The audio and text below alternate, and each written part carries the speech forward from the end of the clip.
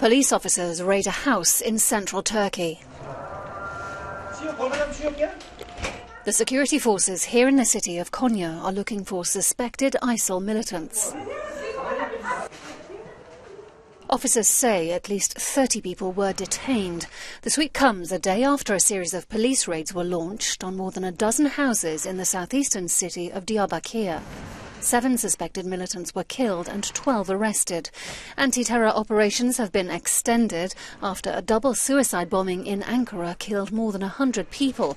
Turkey is also preparing for an election next weekend.